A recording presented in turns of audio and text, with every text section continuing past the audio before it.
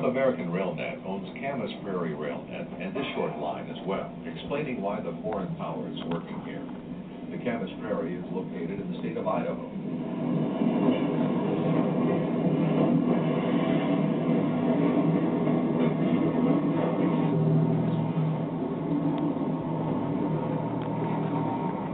The little train rolls off street track and continues its southbound journey toward Houston, Mississippi, about 40 miles down the line.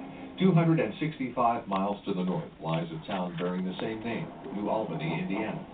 It also has street running, but unlike Mississippi, this location sees numerous trains on a daily basis, both CSX and Canadian Pacific.